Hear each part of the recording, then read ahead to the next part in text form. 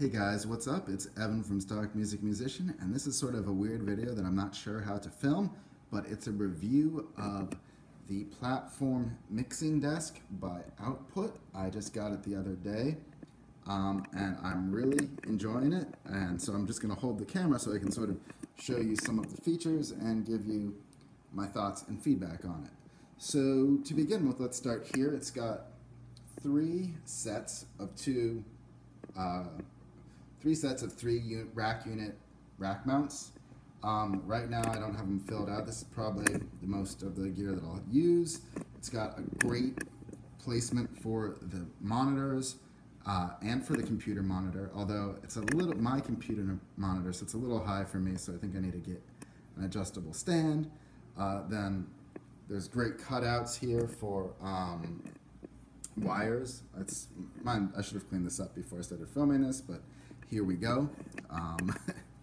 And then we've got a slide out optional tray for your keyboard. Got a machine over there, and the best analog mixing hack around, a notebook, although it should be on the right since I'm left-handed, but whatever. That's where we are right now. I literally just got this a week or two ago, and I'm still trying to sort of figure out the best place to put everything. And then down below there's tons and tons of room. I've got a desktop. There's some great cable management that I haven't really used. Got an entire guitar amp back here. Crate full of stuff. So I really love this mixer. It gives me everything I need in a really quick and easy to reach and access way. What I will say though is that the height is a little awkward for it. I'm 5'8", and when I sit at it, it's sort of either I have to adjust the chair so that my feet aren't touching the ground, but my arms are up high enough to rest comfortably on the table, or I have to lower it so that my feet touch the ground, but then my arms are kind of like almost suspended uncomfortably up over my head, not over my head, but pretty high up, and it becomes a little fatiguing to sit there for long periods of time at that height. I don't really know ergonomically what they could do, because you have to have enough room for the keyboard, the MIDI keyboard underneath to fit, but it's just was a little complicated, a little uncomfortable at times for long mixing sessions. But you can also stand at it pretty comfortably, so if I'm mixing for a while, that's sometimes what I do. About delivery, it comes in a really big box, like really big, like you're gonna need a dolly to move it around.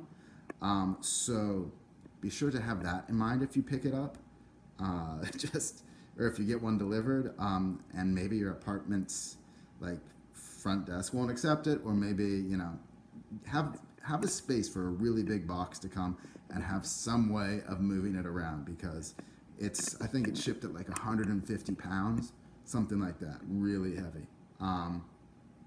The other thing is it's a two-man setup job. Definitely hoisting some of the pieces into place required two people lifting and positioning. Also, highly recommended to have a drill instead of just a screwdriver, the way some of these work.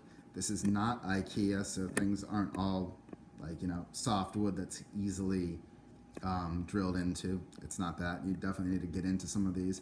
And the instructions were pretty good, but not, you had to think out some steps. But in terms of comfort, like the wood itself feels very good.